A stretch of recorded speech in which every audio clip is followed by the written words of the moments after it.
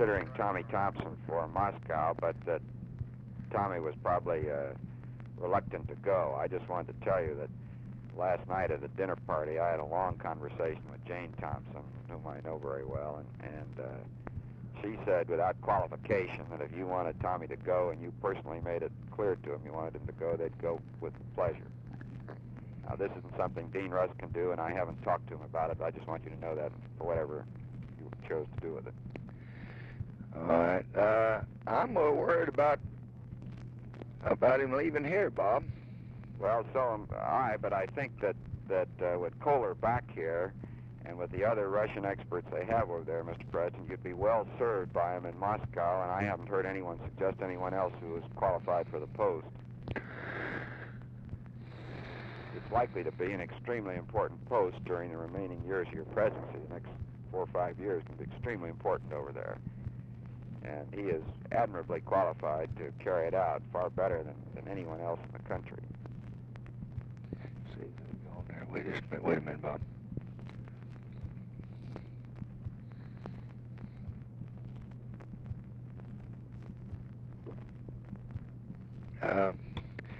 They've given me, these things have a way of appearing. Yeah. Evidently, there was some article on this last night. I didn't see it, but somebody mentioned it to me.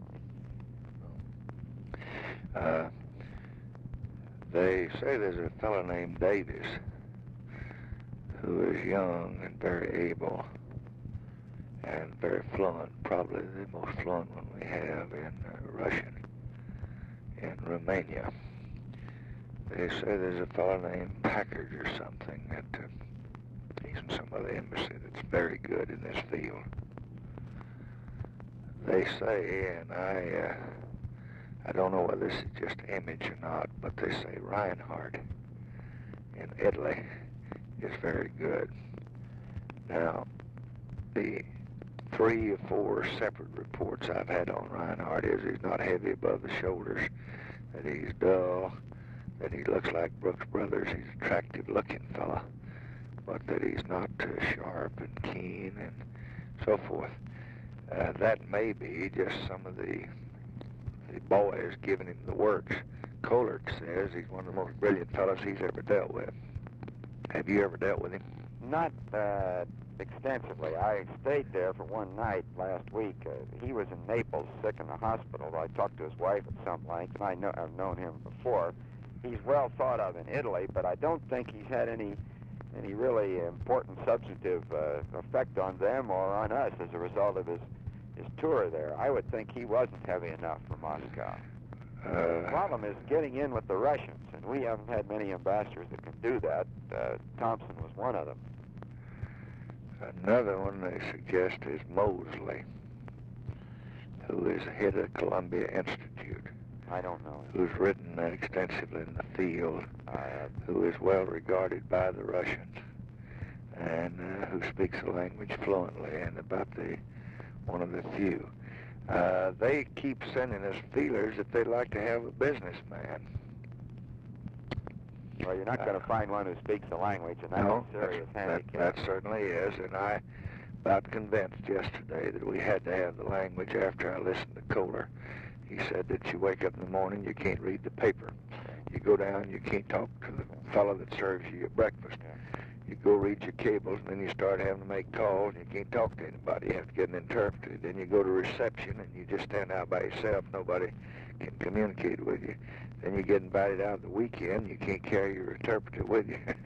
I'd strongly urge you not send anyone who can't speak it, Mr. President. Just in my own contacts with foreigners, I notice how difficult it is to deal through an interpreter. I think it'd be particularly troublesome there. As far as Thompson's value here is concerned, I think you're going to lose him. He's got some serious financial problems. He spoke to me as long ago, a year and a half ago, about leaving the government. So you can take account of that as well. Some of those other names on there may be very competent. Mosley, I've read writings of, but I don't know him. I don't know how he'd negotiate and how sensitive he is to what could be done. He's the International Institute. Yes. You might ask some of your friends without telling the purpose. Right. Do you think that we have enough strength here with the second graders to evaluate for us carefully what effect the bombing of Haiphong is going to have. Yes, I do, Mr. President, and particularly I feel that with Kohler coming back and being in the position he's in, and with some of these others that you spoke of available to fit into the staff of the State Department. Although I have the highest regard for what Thompson has done in the past several years, advising you and the Secretary of State on that Russian attitude. Yes, I do too. I feel very, very comfortable. Absolutely invaluable at times. But I do think you'll get it now from these others. I've got a rather desperate and pathetic appeal from San Francisco mayor at 2 o'clock in the morning. He says they're about to declare martial law, that the withdrawal of MDTA funds, that's manpower training funds, I guess, manpower training development funds, to please do something about that, and please get some action in there of some kind to take these youths off the streets and get them busy. I told Califano to try to get one of your best men to see if there's anything that they might explore in the way of your industrial people up there, your Navy yards or any of the other things that where they might be cleaning the streets or something. I told him to get Stryver and told him to get Words and have a meeting the next hour so we can answer that thing. These people are these old dogs won't hunt anymore. They just drive themselves out of the ballpark connected with these things. You see the Maddox election and the Johnson election in Arkansas. My first thought this morning was this was a real blow at Brown.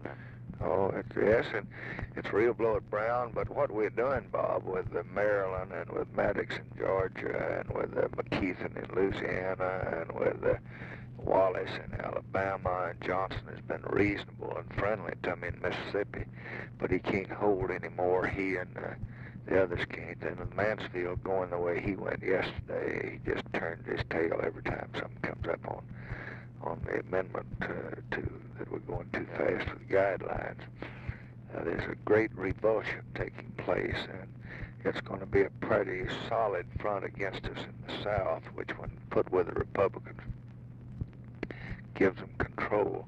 And I'm not sure that the North is not going to be about as bitter. The dailies are awfully bitter, and you can see the New York situation. So we're in trouble on the civil rights thing. I don't know how to. They're writing amendments now in the report saying that we're going too fast. And I don't see that. I see a damn thing. Unthinkable to me that in 11 or 12 years you can't carry out the law of the land. I noticed that the poll showed 52%, the highest percentage for a long time of people who thought we're going too fast.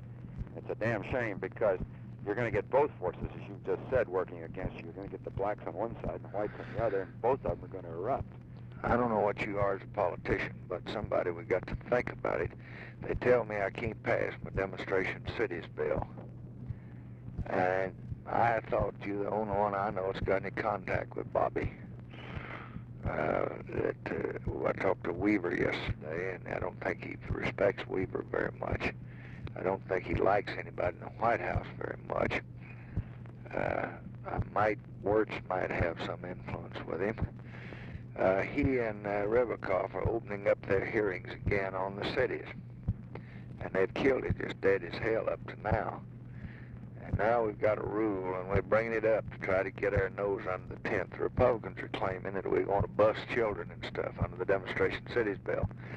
But they're going to start the hearings, and that's what just scared them to death. That's why we're having such a hell of a thing on poverty. We've had them there, and we've bought them, and we've sent airplanes for them and everything else. We've been winning the votes by 143 to 118, stuff like that for the last 2 days now. But if they have these hearings and get these fellows talking about $1 trillion again, I just won't get 50 votes for it. They told Joe Califano, they promised him that they would not hold hearings till January. But they get on that television and they get in these mayors and they say we've got to have 60 million. That's the minimum we get by with. Another said, well, you got to have 100 million. And when you get them added up, it adds to 3/4 trillion. And then you imagine yourself coming from a little district in Hattiesburg, Mississippi, and you're voting for a program like it. I can't get a Texas vote for it. Not even the cities like Houston, San Antonio, they won't vote for it because they get themselves into a $1 trillion program. So we got to think some way in your social contacts. You can't say, let's get demonstration cities under the wire and then build on it like we build on poverty and like we're building on the others. But let's get the power. And that's what we need to do. I'll call Joe Califano and learn something about it. I don't know a thing about the status of the bill, but I'll learn something. Well, I'll tell you the status. Talk intelligently to Bobby about it. Status is passed the Senate. It's passed the House committee. Patman got it out for Marvin. He went up there and got him to work on it. He couldn't get a rule on account of this hearing. We finally got a rule. That's going to be taken up in the next week or so when we get through the tax bill and other things. If we could just get it up, and then we got to fight for our lives. We don't know whether we can pass it or not. But we know that if we have a bunch of hearings, they think it helps, the hearings, that it concerns them. But you know what a $1 trillion figure does, Bob, for a congressman. Okay. Now, what shape you in on your defense appropriation? Russell is just continuing to drag his feet, and he hasn't decided what to do. I was going to see him the other afternoon when we went down to Cape Kennedy, and when I couldn't, Cy went over and talked to him. And he just says that he's not going to move until he figures out how to kill that Rivers Reserve bill, which has passed the House and which is a lousy bill. There's no question about it. They only got 5 votes against it in the House, though. Mahon has said to us, we just have to kill the bill in the Senate. We said to him, well, why didn't you do something in the House about it? Well, he said he thought we could handle it in the Senate, which I think we can with Russell, who's very much opposed to it, but who as part of his tactics in opposing it, holds up this defense appropriation bill. I'm not too concerned about the defense bill, Mr. President. I think it'll come through all right, but I'd be damned if I know how to handle Russell on this matter. Do you have any trouble with your Navy planes? I noticed where you happen to have Laird's reporting, you having to get authority, you report to the committee when you transfer. Do they have to give you the authority? They have to give us what we call a reprogramming action, which the committees have the authority to do, which we requested the day I made that announcement. I had to make the announcement that day because we had to send the action up to Congress for the reprogramming authority, and we've been told by Mahon and Russell and the others will have no problem at all. As a matter of fact, I've already gone to the companies and worked out the schedules with them, so that I think we're in good shape on that. What do you see in your appropriation now? Well, $66 billion of expenditures is still the best estimate I can give you. At the moment, it looks about $11 to $12 billion of new obligation authority. That damn Laird, that's what he said yesterday. Yeah, but when this comes out, Mr. President, if and when it does, we ought to put it on the expenditure basis, because that's what affects the budget, and that's what's thought of, and that's only $7.5 billion. So I propose, whenever you get to that point, to turn all of the public statements to that figure. Is there any way that you can put any of yours in economic? No.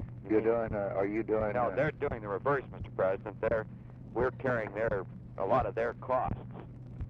I don't know how much it's up to now. I keep a record of it here. It's well over $100 million, I think, because they just don't have the money. So we're paying for many things out of military funds that normally would be paid for out of economic.